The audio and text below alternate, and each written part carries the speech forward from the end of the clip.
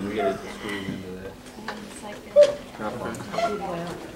Hey, you gotta keep it interesting. All right, so last time, what would you like to hear about you see some examples, just some examples B and some of these other things. So I thought it would be a good idea to go back and find some case studies and maybe talk to you about some of the things I've seen and that you can find on the internet, as well as if I think of something that I know about a particular case or observations I have I can share with you. So I want to tell you that a lot of the sources I'm finding are actually out on the web, and I'll try and tell you how to find them. And when I ever get an account here, I'll publish them so you can see them yourself. One I want to talk about today, I know a little bit about because it did involve Lockheed at one point in time, and it's called the FBI case file, and it's a fiasco. So I thought, you know, you learn a lot by seeing what doesn't work and you get some lessons learned. And if you think about what the study is here, the problem they were tackling was a pretty complicated problem. It's kind of a conventional approach to systems engineering that they should have done. And then at the end, I want to tie back into the transcending paradigms, because I think there's a lesson learned from Lockheed and actually the FBI relative to this that's now changed how they're approaching these kinds of problems. So some background. This is about the FBI. So they have 23 divisions. You hear about what they do. They talk to a lot of people. It's all access controlled.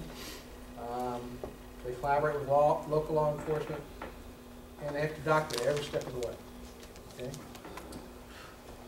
And they have to use these to build their cases. And the system that they developed came from the 20s when they're first there, and they standardized to nice forms. In 2000, they had hundreds of standardized forms in paper and antiquated IT systems, which may be familiar to some of us.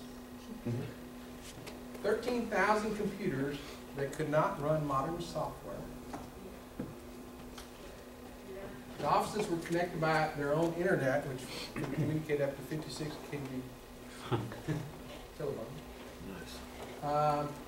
They could not email U.S. attorneys, federal agencies, law enforcement to each other, so they faxed everything. This is 2000. After the 9/11 Commission report, they said the FBI's information systems were woefully inadequate. The FBI lacked the ability to know what it knew. There was no effective mechanism for capturing or sharing the institutional knowledge. So it was apparent in 2000 that this was not something they could live with. So they came out with a program called the Trilogy Program. They authorized $380 million for it, and it was to modernize the FBI. Information sharing. It had three parts. We're going to get the 56 field offices together with updated computer terminals, scanners, printers, servers. They're going to re-implement the FBI Internet for secure local area networks. And they're going to replace the FBI's investigative software apps, which were probably just digitized versions of their forms, I'm guessing, at the time, with an automated case support system, ACS. So that's 2000. And they have a wonderful time. June 2001, they awarded a contract to SAIC and to build this. And the purpose was to find information in their databases without prior knowledge that it's there. To search with a single query using multiple search engines. Improve the capability to share it within and outside the FBI, provide access to authorized information, and allow the evaluation of cases and crime patterns through the use of tools. So that's a pretty good high-level vision they had. 2001 June. September 11th hit. The inability of the FBI to share information was very well known at that time. And it got on steroids after September 11th. Became interest of Congress to help and change it quickly. So all of a sudden you have a brand new director of the FBI. He has this brand new, let's modernize, and September 11th hits, and one of the biggest complaints is nobody's sharing information. So you can imagine the amount of pressure that they get to take a look at it. So in January 2002, they approved another $78 million. Okay, now, so what they were planning to do was basically just web enable their existing applications. They say, okay, you know, whatever that thing is, we're just going to make you able to pull it up on a browser. And maybe we'll have some sort of search engine behind it. I don't think we even had Google back then. I think Yahoo was the big one, right? And so in 2001 December, FBI asked SIC to stop. You know, you've only been doing it 3 or 4 months, 6 months, whatever. We don't want you to do this. We want you to instead build this virtual case file, VCF. It's going to be totally new, different application, database, graphical user interface.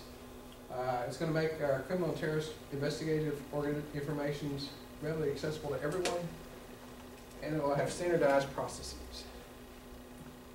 But as they went on, funding wasn't a problem. You know, scenario 11, money flowed, process changed. You get all kinds of interesting legislation coming about. So in 2002, SIC committed they're going to do this entirely new case management system in 22 months.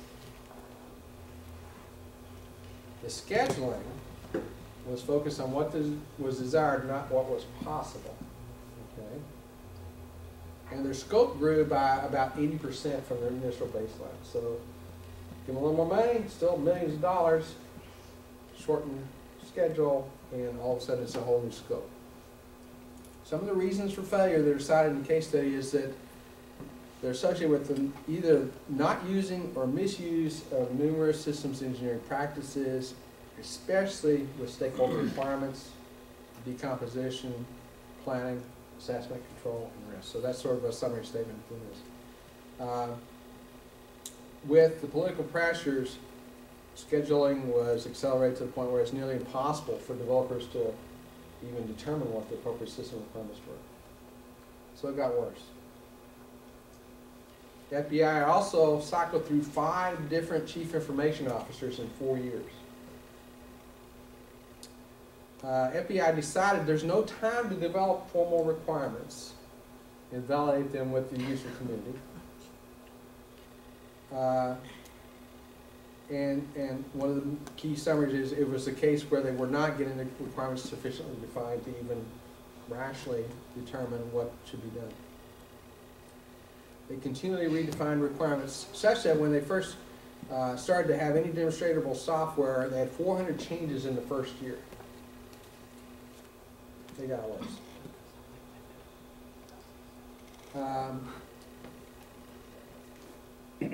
When they started to get something out, they discovered, well, the network that they had was not going to support this kind of new issue. So since they had the requirements set, nobody had really been looking at the network that was going to have to live on. So they started doing their best guesses of what they need to do to get the network up to speed. In reaction to the time pressure, SIC decided to break the development group into 8 teams working in parallel on different functional elements of the program, but they didn't work the integration out, so they could never integrate correctly. By the time it was finally canceled, I should have the year, but they don't. They had over 700,000 lines of custom code written for an incomplete set of requirements in an 800-page volume. Okay. The Office of Inspector General cited, various reasons, but it's poorly defined, evolving design requirements, contracting weaknesses, IT weaknesses, lack of an enterprise architecture. You've heard me talk about what that is. Lack of management continuity and oversight, unrealistic scheduling of tasks, lack of adequate project integration, resolution of issues.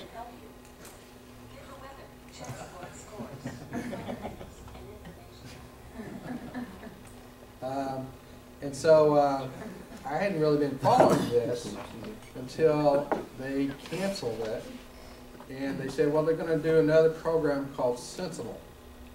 in 2005 that's going to fix it. So the same FBI director, Miller, said we're going to have a 4-phase, 4-year project to fulfill the purpose of VCF and provide this web-based case and records management system. In the 5 years that they did, it was going to be based upon commercial software. They're going to build it, and when they finally implemented it, it came about under budget. Still spent another $450 million, and it also took 2.5 years overdue. But the rest of the story is, even when they did that, to really get to closure, they brought in somebody from totally outside. Okay, so SSE had won the original one, folded under pressure. They give it to Lockheed, rebranded as Sentinel. Still wasn't getting there where it was they wanted to, so they brought in somebody from pure commercial industry and basically pushed Lockheed to a back burner kind of support, and this guy would help oversee it. They continued with the commercial side of things, and when I was first heard about this, that was when I was starting to hear the phrase adopt, buy, create. Let's not go create something brand new. Let's adopt something that exists on the shelf. Let's go buy it. So it became a mantra. And so the paradigm was starting to shift there a little bit from writing a million lines of code, which we were certainly doing on many other programs, to what can we do to integrate things that are there and manage them. But the big paradigm shift, I think, was the agile development. If you've looked at software development, I don't know if you've been in any of that, it's basically where you say, have a set of requirements in a sprint, we're going to agree to those with the stakeholder, we're going to do so many of these pieces of development, at the end we'll have a test and validate with the customer that we're there. So it became this agile approach. Also, don't deploy new software on old hardware. Turns out that the person they brought in was later hired by Lockheed, so they learned how to adapt with the times, and they then they came on and took some of the things they were doing to the next generation identification system, which is the biometrics. So the point of this was I wanted to come back to this V that I've been talking about. So a lot of things we talk about are requirements and validating, but it's really a process. It's really the methodology. It does take time. It needs to be scalable to whatever system you're going to attack, right? In this case, what broke down for the VCF?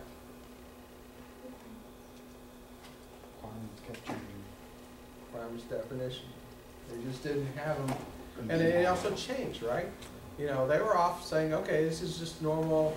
We're going to update this old system with something, and what can we afford, and with whatever the state of the art was at the time. Then everybody's thrown asunder with 9/11. Okay, rush to go fix it differently. We've got an existing contract. How do we modify it? Don't have time to wait. And so how many times have any of you gone into something and say, well, we don't have time to plan it out. We just got to get going, right? And that's one of the big issues with systems engineering. A lot of times stakeholders don't want to do this. They'll say, you know what, we know what the fix is, let's just go do it. And we'll keep doing what we've always done. And so that's one of the things that you're going to have to take when you go back home, is how do we show the value of this until they've lived it? Okay? And so that's one of the challenges we'll have to do together is say, as we implement, when we're talking about flow, disruption, variability, we're also going to have to talk to them about this whole different governance. And so what I'm doing is I'm pointing out where there's weaknesses, we have failures that I believe have root causes in systems engineering weaknesses. As we do pilots on the governance, as we apply these things here, we're going to have to start to convince people that this is valuable and something we ought to be doing as standard in what we do. It has to be scalable. There are many different sources for details on that. and they're all really more of a logical process flow of how do you go have discussions with stakeholders, how do you determine performance requirements, how do you decompose them. Where I think you guys will be able to help is not just with the overall process, but when they start to design new systems. Because I think when they do new systems, they do look at overall requirements that they're trying to satisfy, but I'm not sure they look at it from the standpoint you're learning here. I think they'll say, okay, I have to do this particular objective, here's a performance requirement, but I'm not sure they're looking at the optimization, the modeling and system simulation that you're learning here. And I think that's a key part of systems engineering that you can bring into these new projects that you have.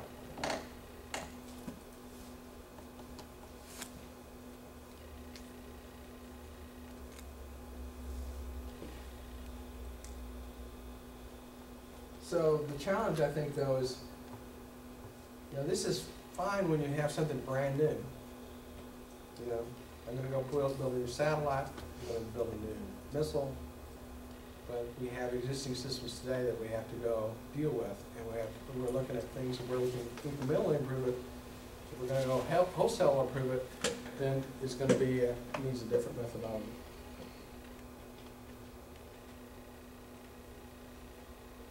So imagine if you were in SAIC or Lockheed, and you were handed this, and you have those kinds of pressures on you, how would you approach it differently so it didn't have the same result?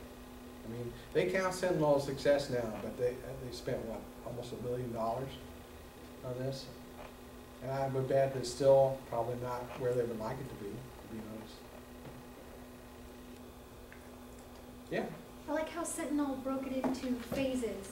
So perhaps instead of with the original one, when they had the pressure to complete it faster, they could have just said, we will complete the max or the most important requirements in phase 1 faster, and then that would still meet it would meet the pressure from the political pressure, and then also it wouldn't have accelerated the project to the point of not being able to get it done.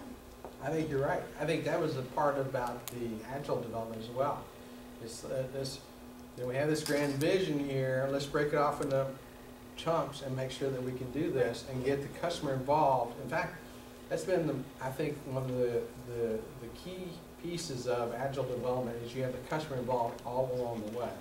So you start off with wonderful ideas, and I can do this, and I can do that.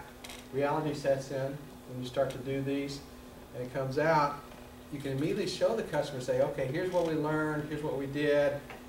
It's going to have to change because of, something we thought was unobtainable is not, or along the way.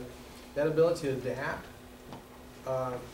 with the customer is crucial, I think, in some of these systems.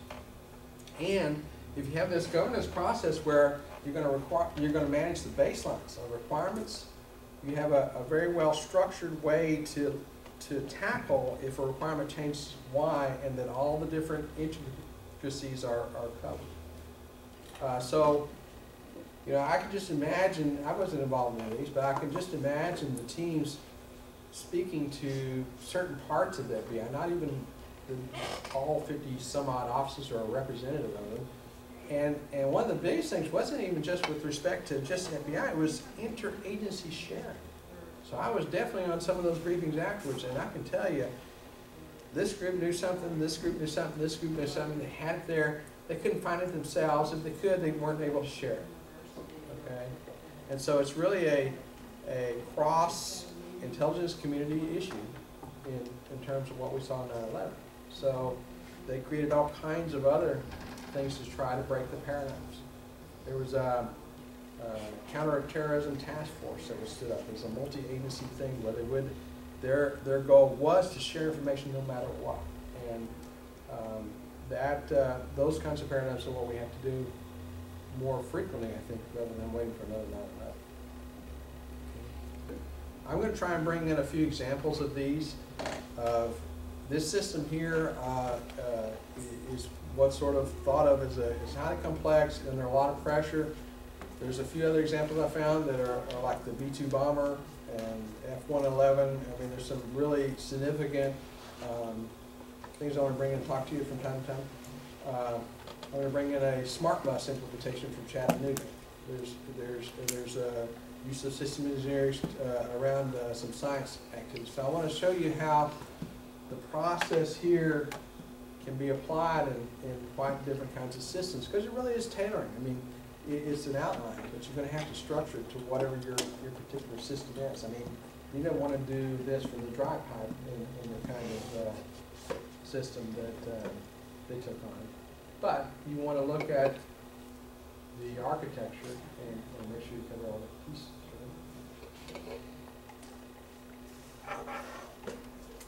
Okay, I have a short talk today. I wanted to go over this and talk through any questions you had about it. And I want to talk to you about a potential project, well, a project that I'm trying to get set, and we're going to need a couple students to help with. But before I go to that, I wanted to talk if you have any questions on this one. Do you think they did any of these things you talked about up here? They're gluing code together. That's what they're doing. They're writing it from scratch. If you write 700,000 lines of code, you're writing it from scratch. I guarantee you. And then when it got into the gluing pots together, that was never intended to be put together. You're writing glue code.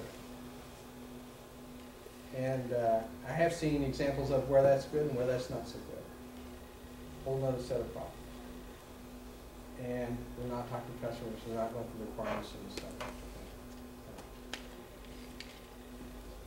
All right, I want to talk to you a little bit about documented safety analysis. People familiar with the DSA, that sort of thing, I bet, right?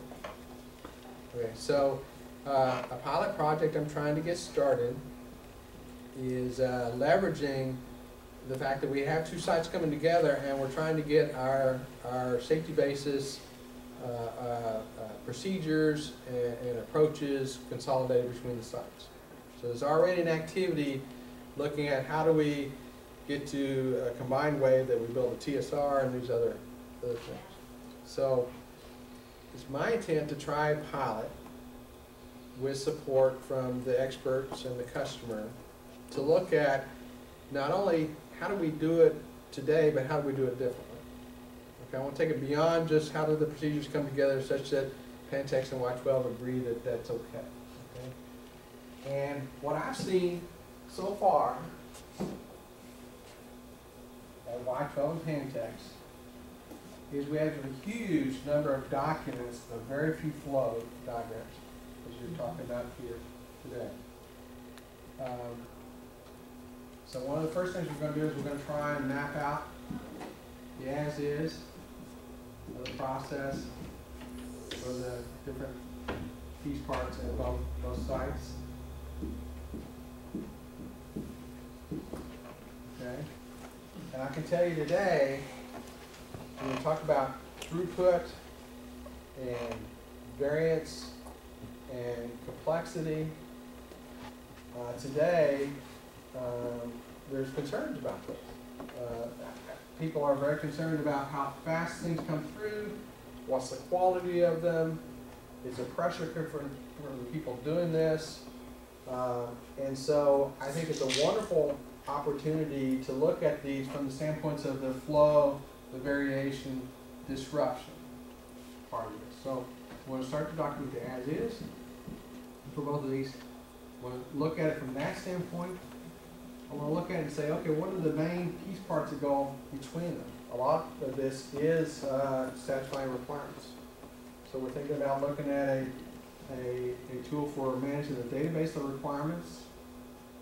We're thinking about looking at the modeling and sim tools that they need for the analysis and ways that these need to interact and do configuration management on, so you don't have to recreate it every time. We're also thinking about what can we do to help automate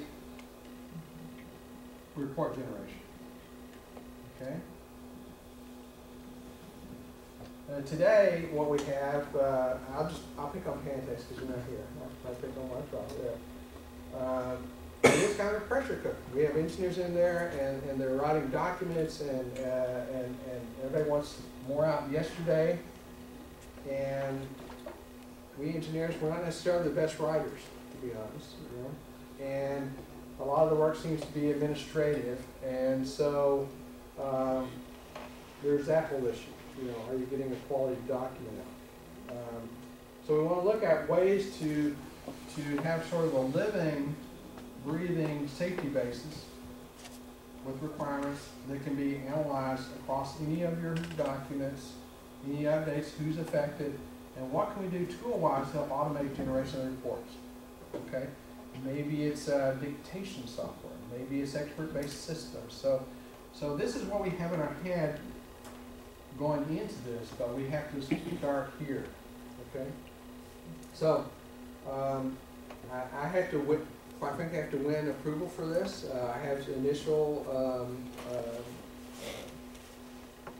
interest, but that'll be happening on the next 2 to 3 weeks. I'll be looking for at least one student here and at least one student at Pantex, or maybe we can work something to help that. Last time we did one of these, we were able to cover part of the people on burden, but it had to be an agreement between all the organizations involved. This time it may be that. We do have the potential of one of our direct funding sources here, so we're going to have to explore that. But I want to share this out with you now so you can start thinking about it. If you want to participate, you send me a note and we'll start to talk. Okay? Another one we're thinking about, I haven't gotten quite as far along yet, but I intend to, is a PDRD project. What we have today in development is we have some really smart scientists and engineers, and they develop key technologies. And they try to have good interaction with the stakeholders, say where's this going in the plant. But quite frankly, there's a little bit of a discontinuity between development, project engineering, and operations. And it's natural. You hear it all over the place. If you're in the DoD world, it's called the Valley of Death. You develop something and then you can never get it transition. So what we want to look at is a system engineering activity to look at scalable practices applied to key technologies and see if we can pilot what would be the right scale to do for a TRL4, TRL5 kind of project. How do we slowly upgrade that? How do we have those discussions with the key clients over here that need it down the road to make sure we have requirements satisfied and understood? How do we make sure we understand operations requirements? Where's it going to go? How's that understood? So that we're not developing something that we already know is never going to work, even if they find a wonderful discovery, if it can't fit into the plan for whatever the requirements are, it doesn't help us. So we want to pilot a practice of using system engineering for a lower TRL project and then transition that up the chain all the way into operations. So that's sort of the premise of the PDRD project. As that one gets going, I'd like to get some students involved with that as well. I have initial interest. So that's another opportunity. Other things we're working on is we're going to write a SIMP, a Systems Engineering Management Plan. And this is basically the governance that we've been talking about melded into our processes within engineering. So we're going to have to look at existing procedures, conduct of operations. How do we do CM? How do we do all these kinds of things? How do you fold this into the procedures at both plants? So I'm interested in anybody who wants to help with that, because I really need some subject matter experts that are starting to understand systems engineering that we can write a governance document that helps. So those are the things I've got coming up for this year, FY17. Again, if you're interested in any of those three, just drop me a note. Okay? Other questions?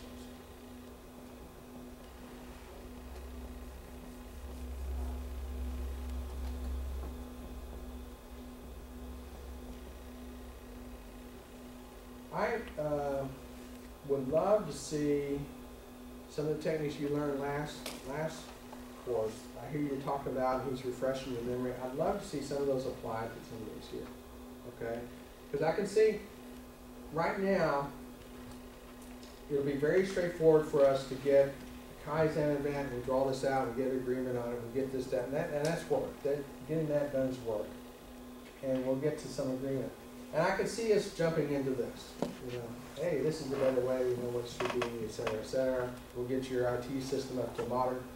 But I think we're missing a key opportunity if we don't start analyzing some of the as-is processes based upon what you learned last course, so that when we get here, we can see, are we doing it better? Do we have a goal? What's the requirement? I have a question. Do you have any information on the difference in cost and time between Kansas and Boswell? the cost on doing those documents? I don't have that. Yes, I don't. Where I would approach that question is I would look at how many people we have there, you know. And I could tell you, I think it's a lot more at Pantex than Boswell. And a lot of that has to do with, you know, how do we classify, you know, safety class systems, and how do we generate. So I don't have an answer. I can tell you how the procedures and documents are implemented in the two sites are quite different, and that's one of the challenges we have. I can tell you from what I understand, again, I'm just learning from other people, that how they've reacted to quality improvements here has only increased the pressure in the pressure cooker. There was a few years back when they were challenging the quality of their output, and from what I understand, the solutions, instead of looking at the things you're learning here, was, okay, well, if we have writers not writing very well, we're going to get all the managers to rewrite things. So what you end up doing is you get people that it takes them 2 years to get qualified to even write the darn thing, they can sign off on it. And of course, if there's any, what happens when something unexpected is found in this area? You stop operations, right, and they're not happy, and they say, how fast can you get this thing through? They're pull, push, whatever you want to call it, it's immediate, right? So talk about a pressure cooker, right? So, and what do you think happens when you submit a document and then somebody on the other end is an expert as well, and some of the things are can get subjective, you know, saying, I don't know that you did enough. So it's back to, well, how well did you model and simulate it? How well did you express it in the document that somebody can pick it up and understand it? I mean, the products here are documents, right, that then drive other procedures. So it's a highly people-intensive, built on old IT software, very inflexible software, and lots of people to approve things. Okay, so we're looking at ways to not only combine the procedures because we're now one company and we want to do it better. We want to give a totally different paradigm. And so you can imagine one vision, one goal of this is instead of saying, oh, I'm going to do the annual, I got to do an annual update. That's one of the requirements by regulation, right? It's continuous. Anytime you need it, there's a new requirement, put it in there as soon as this process is set. I mean, you can think of that kind of a reality if we can do it correctly. Now, what I'm a little worried about, I'll tell you this, is, you know, this is the way we've always done it. This is the way we've always done it. The people who've not left us because of the pressure cooker, they've been doing it so long that you got a little bit of that. Okay? This is the Pantex way. This is a watch valve one. We're going to have those coming up. Okay, they're already happening. This is totally new. So there's going to be challenges here, but that's what I think Dr. Sani was saying when he says, you know, you've got to be aggressive and get people to change. Okay. So does Pantex kind of handle things like the SAR, PSR the same way we do with DCNs, the multiple revisions? multiple revisions. Right. I bet they don't handle it the same way. Well, I mean, they kind of approach it like that VCN thing, which I find confusing. I don't Right, have a clue. right. Well, they also have like a one massive TSR. Right. So even how you do the document is the output is different. Okay? And they do it very well. Both of them do it very well. I can say that. But it's very manual, very labor intensive, and it's a source of multiple issues. You go to recruit somebody in there, and then they get in here and they say, well, I didn't go to engineering school to be a writer forever, you know, and that's where we spend a lot of time. So something like this, maybe we can get some people that really spend more of the time on this side of it, which is where they thought they were going to get into in the first place, right?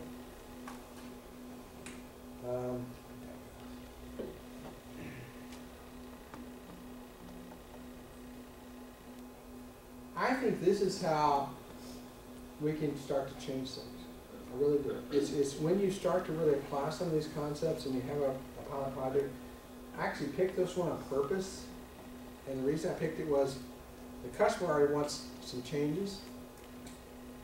We already have a mandate to get the procedures together, and they're beating us around the head and shoulders for not being there done already. It's a pressure cooker, and we can't hire enough people, especially Pantech, for this job. Quite frankly, one of the reasons is it's all in engineering. So engineering has the responsibility to do this. Okay, and quite frankly, it's a very important, highly visible thing. So I felt like all the stars were in alignment to try and focus on a key, high-profile pilot that engineering owns to do anyway. And so that's why I picked this. And so far, I've gotten some pretty good response. So I feel that confident that that's how it's going to come out. This one, I'm shoehorning us in, but I think I can get that on this one. Okay. Have you talked to Jim Clements on his experience? Have case not. study from staff, the transition to work stream? I think he'll have a lot of Okay. valuable knowledge. You guys know everybody far better than I do. Please email me or call me or something if you see anything with any of these that I don't know about and connect with. Okay? Where I'm headed, I'll tell you right now, where I'm headed right now is getting Kevin Kimball on board, Bill Zolliger on board, Ricky Lozano on board, at that level, and then getting some other subject matter experts. But if you know somebody that sends something, Jim ran the process of moving from WorkStream to SAP for workflow. okay? And linking with the quality database and all the other databases that we link with, he might be a real valuable resource for you to talk to. Good. Good. Well, one of the things it's going to be really interesting to do is start to build that requirements database. Because I have a feeling whatever requirements we have are embedded in the documents in people's heads. And their software. Exactly. And so there's going to be a big challenge to start to build that and elicit that from their heads and getting it into something electronic that you can then manage at that level. And I heard a very good phrase from somebody the other day that I'll repeat here, and I think I thought it was very apropos. A requirement should not be subjective. Okay, so if you have a requirement and you're looking at it and it seems subjective, you know, I can interpret this way, I can interpret that way, it's not yet a requirement. Any other questions or thoughts or help on that? So how much time is an individual expected to spend on each of these projects? Is it full-time? That's a good question. We did this other project, we took about 6 months. We had 3 students, and how much time would you say you spent on it? No more than 25% of the week, but I mean, sometimes less, you know, it just depends. Right. No more than 10 hours a week. Yeah. I think this will be a little bigger project. I think I'll have some people with a little more time as well as students in the class on this. But I would suspect it's something like that if you participate. We don't want to take away from your real job, so to speak. But we want it to be meaningful enough to you that you're learning how to apply this and you're helping people learn how to apply it in this environment in particular, especially somebody that's not even done what you're doing here. So like if you do this, is it gonna be engineering based in the engineering department, or could we like deal with our SAR in our organization as one of the pilots, or? Yeah, well, so I'm coming from the standpoint of engineering just because that's easy for me to get sold, to be honest. Okay? If engineering owns it and I have the wherewithal to do it, we can do it. But that does not mean that they just have to be in engineering to participate, okay? So, but we'll have to work out how to do that with our model that we have. Departments cannot give each other burden, unfortunately. So we worked a deal where the manager had to be able to cover that if it's a burden charge. But we are going to look and see if we can get some direct work. We're going to see if we can put the story together and then see if there's some direct sources for this. Okay? Which then helps the charging situation, right? Because it said, I need to shop around if I can do it. Right? Several years ago, there was a side effort to develop a database of requirements, and when I would try to feed it to the people who were at the master controls, they would say, I don't have time for this, I don't have time for this. And so I did a lot of the back end work for my area that never got implemented, and it's like, is that something that, how do you work with that, or is there some things that have already been done, can they be reconstituted? Well, first off, I've already told others, I don't want to recreate the wheel. If somebody's trying this, I want to get lessons learned. What were the problems? Why didn't it get accepted? Was it just, it's not my job, or whatever? I want to make sure I learn those. And I guarantee you that'll be one of the issues. If somebody doesn't want to change, they're too busy, they're in the pressure cooker already, they certainly don't have time to do it. What we have right now, to be honest with you, is you're hired as a new engineer to go into this area. You have 2 years to get your qualifications, okay? Part of the way we have it today is this person in the pressure cooker has to mentor you. So you got these people in here doing the job in the pressure cooker, and then you have these other people coming in, and you need their time. Well, they're waiting on their clearance, go read these documents, and they have no clue as to what this is. And so what typically we think happens is when they get the clearance, all of a sudden, well, I don't have time still to do this, but 4 months before you're about to get 2 years up, I'm going to go spend some time with you. So we don't think our onboarding and training process is where it needs to be.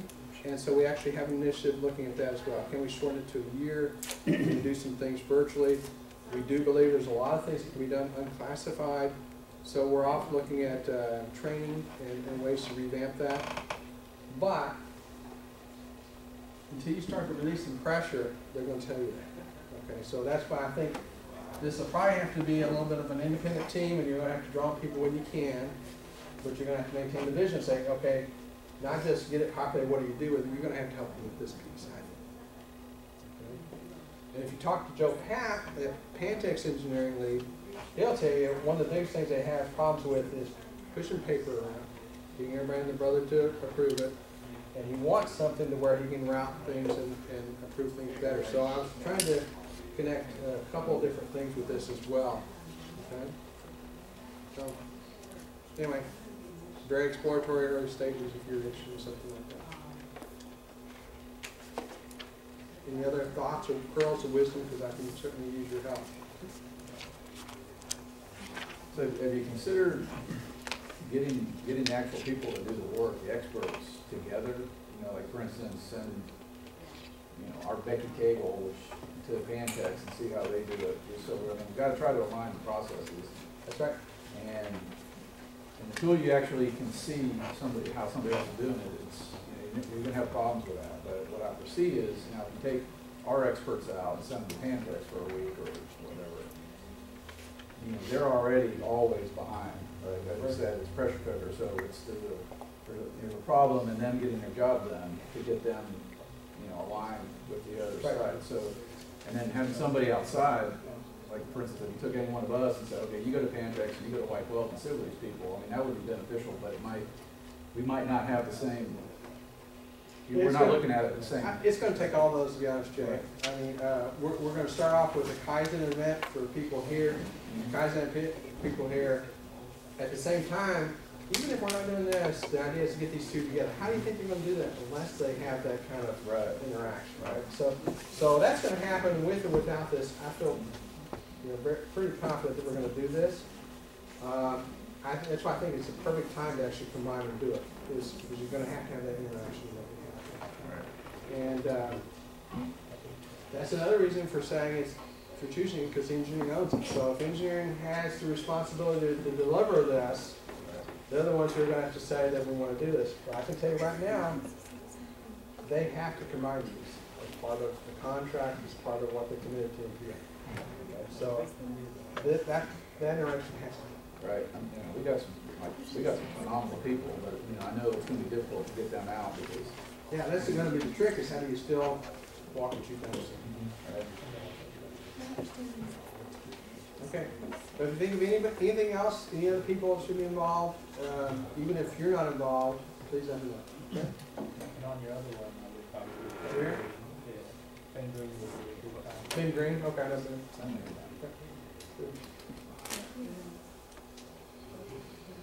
All right, you guys are helping me more than I'm helping you, I think. This is good.